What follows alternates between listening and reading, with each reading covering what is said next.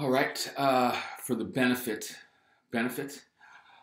of my students during a series of protests at Dickinson College, which is keeping us out of the classroom maybe this week, although maybe there will be a cure in the next few days. I guess the administration is responding to the demands on sexual assault and harassment.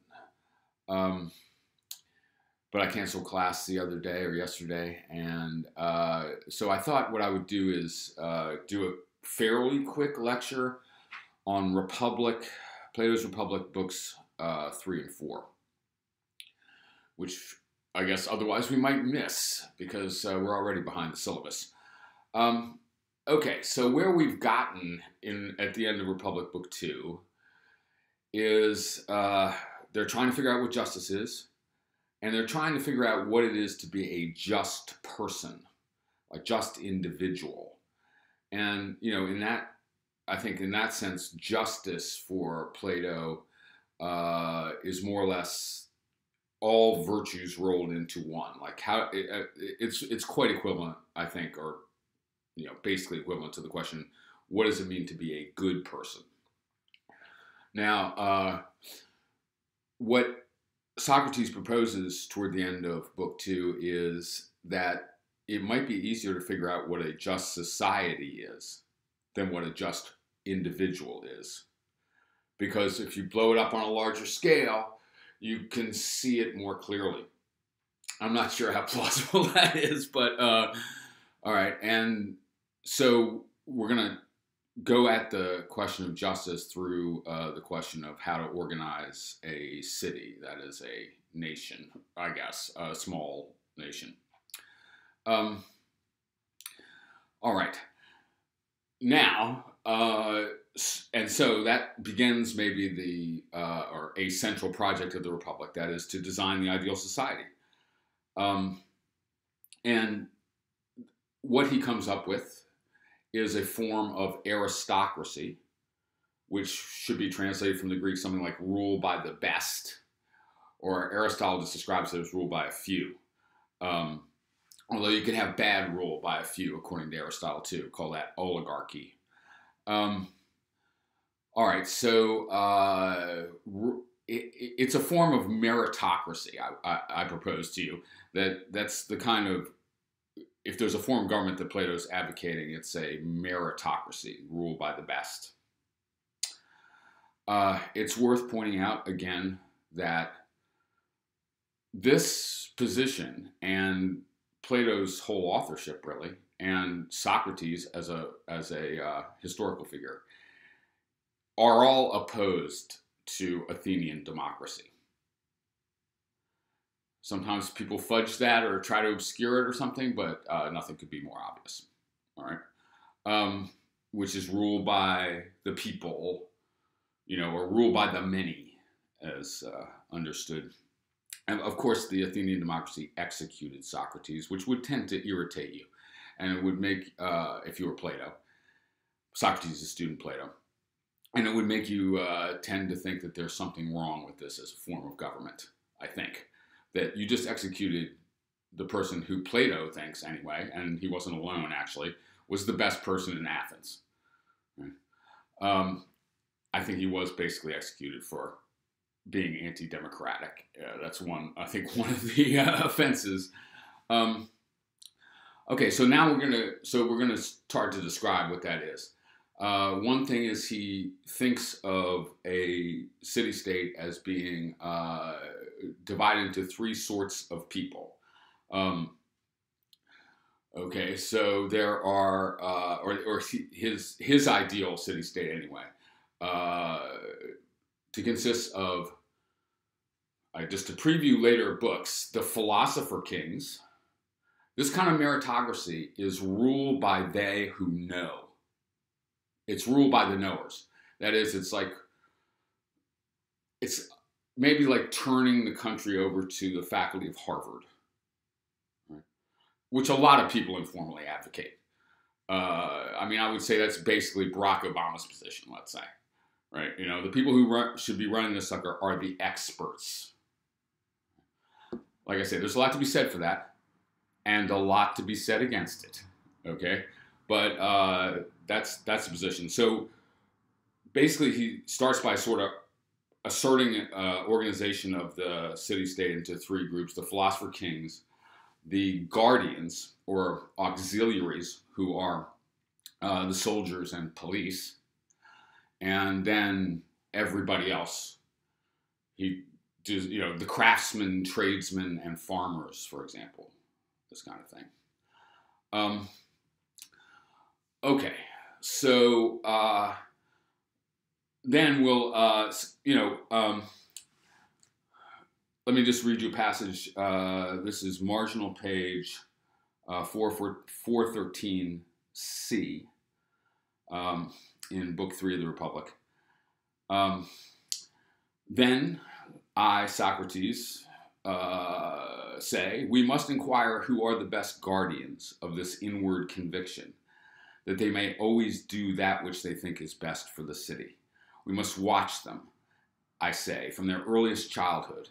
This is the future philosopher kings. Giving them actions to perform in which people would be most likely to forget or be deceived out of such a belief. And then we must select those whose memory is tenacious, who are proof against deceit, and exclude the rest. Okay, so, I mean, basically saying, like, it's, okay, in this meritocracy, we're going to have to really attend to the education of our best youth. That's going to be the key, actually, to creating a decent society. Right? I don't know if he has in mind like a standardized testing regime, but I'm not sure he'd be entirely opposed to such a thing. Although I guess maybe it's a standardized dialogue machine or something instead of regime, instead of fill in little bubbles. Okay. So there's these three classes of people. And one problem is that the people are liable to resent the philosopher kings. Okay? It's this familiar. People resent whoever's in power often. And not only that, but these philosopher kings are extremely vulnerable. Okay? They're the little eggheads, right? And they're trying to rule soldiers and farmers and stuff like that. They're liable to get overthrown. So how can we preserve this three-part class system without a constant series of rebellions? Well, Plato's answer is famously what he calls the noble lie. The way we're gonna control a population is really by thorough education, and by relentless propaganda. So I'll just read you a little famous bit of Book 3, where he describes how we're going to make people satisfied with their class position, I guess we'd say, in one of these three classes.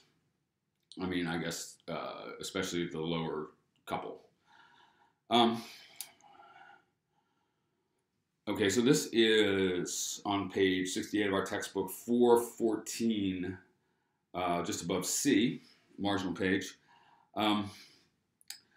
Can we contrive, this is Socrates, any ingenious mode of bringing into play one of those lies of which we spoke just now, so that propounding a single noble lie, we may persuade even the rulers themselves, if possible, to believe it, or if not them, the rest of the city? What kind of lie, Socrates? Nothing new, but a Phoenician story which has happened often before now, as the poets tell and mankind believe, but which in our time has not been, nor, so far as I know, is likely to happen, and which would require great powers of persuasion.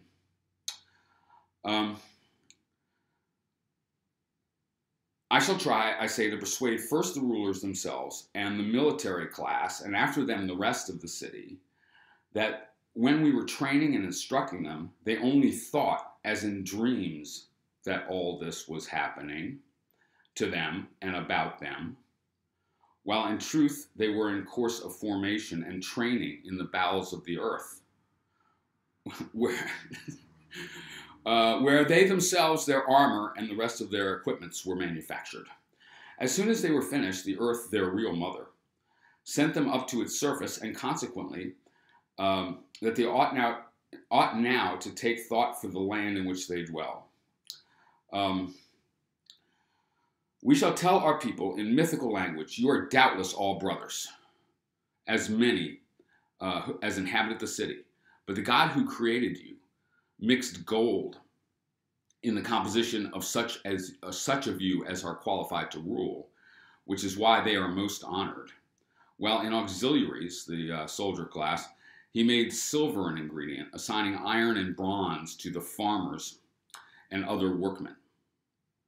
Therefore, inasmuch as you are all related to one another, although your children will generally resemble their parents, yet sometimes a golden parent will produce a silver child, and a silver parent a golden child, and so on, each producing any.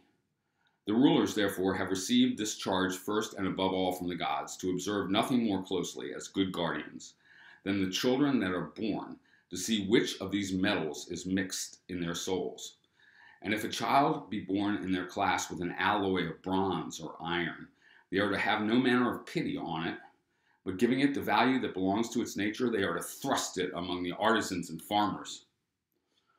And if again among these latter a child be born with any admixture of gold or silver, they will honor it, and they will raise it either to the class of guardians or to that of auxiliaries. Because there is an oracle which declares that the city shall perish when it is guarded by iron and bronze. All right, so in other words, we're going to gaslight everybody. You know what? You weren't actually born here to your parents. You were born underground with the soul mixed with metal. All right. We're going to have a lot of control over your education to make that one stick. All right, so it's an interesting view.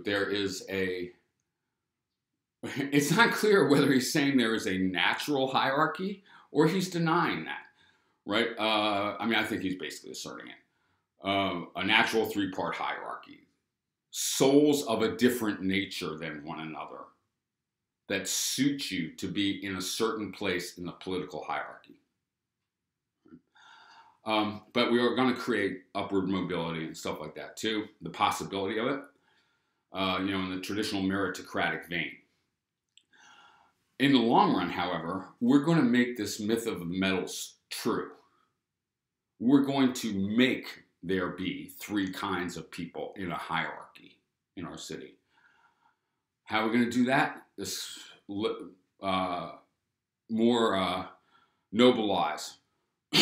Later on in the Republic, I don't think we're actually going to get to this passage, but he suggests a marriage lottery where we're matching people up. The philosopher kings are matching partners, but we're telling people that they're being randomly assigned a sexual partner to reproduce. Right? But really, it's a eugenics program. So we're going to match male cobblers to female cobblers, male soldiers to female soldiers, and male philosophers to female philosophers. And so we're going to naturalize this hierarchy over a series of generations until there really is a three different kinds of human beings in our city. All right. Now, one thing that's interesting about that is, and this is a strength, I think, of sort of taking this incredibly idealistic approach, like saying, it's not my ideals, but like this idealized approach, utopian approach. We can question the customs, the laws, the political assumptions that we receive if we're taking this radical project of designing a perfect society. Now, we're going to see in Aristotle, he takes just the opposite approach. And he's much, much more sympathetic with the existing Athenian system than is Plato. Which is interesting because Plato's straight up an Athenian person and Aristotle is not. He's an immigrant into Athens. But he likes the system a lot better than Plato does. But Plato's free to throw out the sexism of Athenian culture, which is kind of amazing, and he basically does. Not perfectly or entirely, but, he says that there can be female philosophers as well as male philosophers, female soldiers as well as male soldiers. That's a pretty radical position. Whereas, Aristotle, I guess, has a lot more plausible politics in a certain way. His question is more like, how can we move from where we are to someplace a little better? But he also buys a lot of the extremely problematic assumptions of Athenian culture. For example, slavery, and also a really powerful sexual hierarchy. A male, female are conceived as entirely different natures, kind of, or quite different natures. For Plato, they are not. They're, like I say, that if there are three kinds of men, there's three kinds of women as well. Okay, and so he countenances much more radical political possibilities and solutions than Aristotle ever does. Plato is a utopian in a way, at least in this project, and Aristotle is more like a reformer. All right, and so like the proposals are quite radical, and so he's talking about how the rulers will live. This is at marginal page 416D. Consider then, I continued, I Socrates, whether the following plan is the right one for their lives, the young guardians, and their dwellings, if they are of the character I have described. In the first place, no one should possess any private property, except as necessary. Secondly, so no accumulation. No one should have a dwelling or storehouse into which all who please may enter. Into which all who please may not enter, whether necessaries are required by moderate and courageous men who are trained to war. Whatever necessaries are required by moderate and courageous men who are trained to war, they should receive by regular appointment from their fellow citizens as wages for their services, and the amount should be such as to leave neither a surplus on the year's consumption nor a deficit. They should attend common messes and live together as men do in a camp. As for gold and silver, we must tell them that they are in perpetual possession of a divine species of precious metals placed in their souls by the gods themselves, and therefore have no need of the human sort. You don't need no gold. You have gold in your soul. That in fact it would be a profanation to pollute their spiritual riches by mixing them with the mortal sort, because the world's coinage has been the cause of countless impieties. Money's root of all evil, whereas theirs is undefiled. Therefore, to them, as distinguished from the rest of the people, it is forbidden to handle or touch gold or silver. That's interesting. So we definitely do not want the economic hierarchy, if any, and there will be, to coincide with the political hierarchy. We want to separate economic and political hierarchies entirely. That's an interesting principle, and we could think about that in the contemporary world, what that might mean. He has like a communist system of common property. These are really radical solutions. There's no documented previous thinkers who are coming up with stuff like this, right? Holding property in common. Really questioning all the assumptions of his own culture in a very interesting way. Often extremely problematic too, but really quite a radical project. The sun is rising behind me, I think. How about that? It's kind of cloudy though, so it's not going to be one of these spectacular sunrises. Okay, and so, yeah, and like I say, we're going to create and hold this class system in place by eugenics. All right, but it's not that the people who who are ruling are, first of all, as we've seen in the previous books, the whole point is that these rulers are ruling for the sake of the whole city, the sake of the people. Right? And all of this is designed to make that possible. You know, how realistic that is, I don't know. As a ruler cares for the people of his city. By definition, like a shepherd with his sheep, etc. You know, you recall these previous metaphors. All right. So in book 4, we get, for one thing, Plato's definition of justice. It's an interesting one. Let's see whether you think it's plausible or not. Okay.